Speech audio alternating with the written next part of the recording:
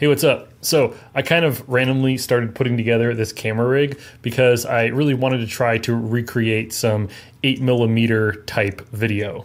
Now, I don't have an 8mm camera to shoot with, so the next best thing would be to create a little rig that kind of emulated the 8mm look. So I have my GX85 and a new lens, which I'll talk about in a second, and I got the Cheape EVF, which I did a review on. You can check that out right up there. But then I got this little battery pack, which is the same one that I used on the EVF video, and then this pistol grip, which most 8mm cameras back in the day had pistol grips like this. So if I want to try to recreate the 8mm look, I'm going to try to shoot like I would shoot with an 8mm camera. So I'm going to shoot it in this configuration. I'm going to use the Cheape EVF to give me 4x3 crop markers so I can frame my shots better. And I'm going to turn my IBIS off because I don't want any smooth video. I want it to be a little shaky and gritty, just like the old 8mm cameras were back in the day. So let's go out on a quick hike. I'll shoot with this, and then I'll show you how I graded the footage to try to make it look like an 8mm film.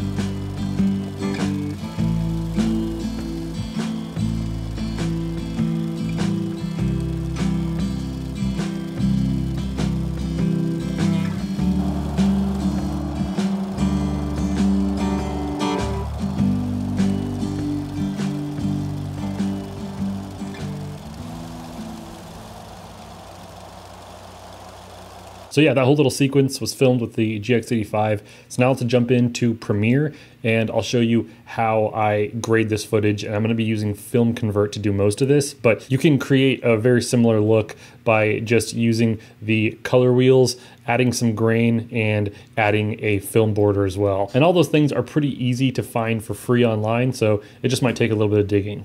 So here's an image that we'll start with. This was shot in the GX85, 24 frames per second. And as you can see, it's nice and shaky because I took off the IBIS.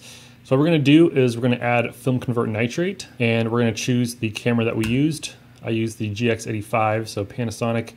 They don't have the GX85, but they have the G85, and I shot it in Cine-V. And the G85 and the GX85 have basically the exact same color science. And now it's going to apply the proper colors and contrast to this footage because it knows what it was shot on. Next thing I'm going to do is I'm going to take the film chroma down a little bit because I don't really like how much magenta got pushed into it. So I'm going to take it down to about 50% on the film chroma, maybe 45. And then it looks a little dark, so I'm going to bump it up just a little bit. Down here on the film size, we don't want to use 35mm full frame because that's not what we're trying to go for. I'm trying to go for a Super 8 look.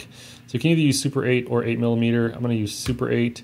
And what that's going to do instantly is it's going to add the 8mm film grain. And as you can see, it pushed the softness to 68. And that's going to soften up the image a lot, but it's almost too soft for me. So I'm going to take that down to about 45. And then we're going to go down here, and I really wanted to recreate like some of the old 8mm stuff that I've watched. What I'm going to do is I'm going to take these shadows and move them to a more warm tone. What that's going to do is kind of give us a little bit of a fade and make it look pretty old and vintage. And then I'm going to take the midtones and just push them ever so slightly to the magenta. And as you can see, if we toggle on and off the Film Convert, it's taking it from a very digital looking image to a very non-digital looking image. And I feel like the grain that Film Convert adds actually looks pretty believable, at least to my eye.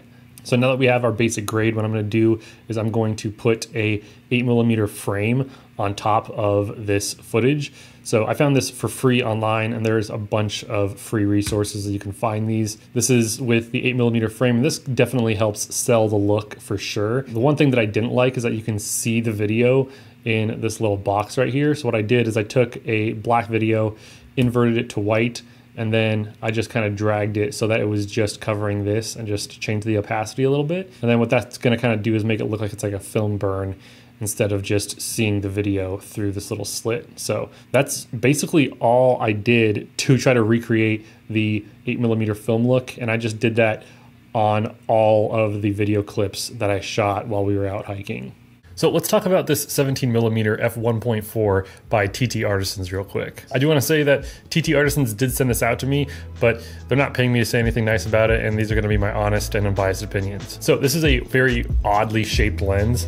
Without this step-up ring, you can see that it's kind of shaped differently than most lenses are. It's a little wider towards the mount and then smaller towards the threads, but it's not that big of a deal. This is an all manual lens and it has a pretty nice focus throw, and the aperture is clicked, but it's a very subtle click. The only things that I don't like about it are that all of the markings are printed on there and not engraved, so they could scratch off. And at f1.4, it's not the sharpest lens in the world. I tested this lens against my 15mm f1.7, which is what you're seeing me on right now. And as you can see, the TT Artisans at f1.4, it looks really good, but when you compare it to something like the DJI 15mm at f1.7, the DJI is a bit sharper. But once you start stopping this down to about an f2, this lens gets really sharp and basically just as sharp as the DJI. This is the second lens that I've used by TT Artisans, and I really like what they're doing. They're putting out some really affordable lenses, and this lens actually comes in the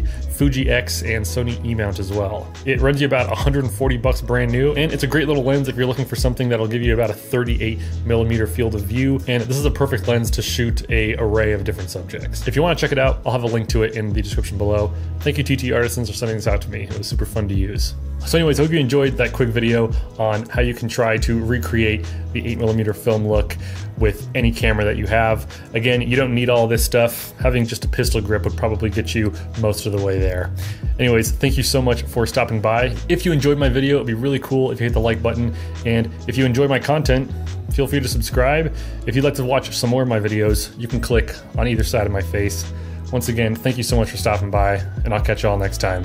Later.